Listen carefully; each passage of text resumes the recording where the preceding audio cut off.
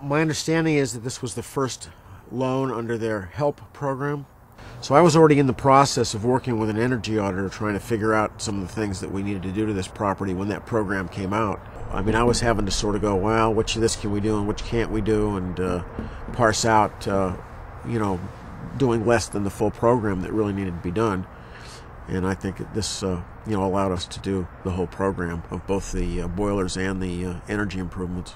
We replaced the existing heating system with some new, really state-of-the-art efficient boilers, which are about a third of the size of the old boilers.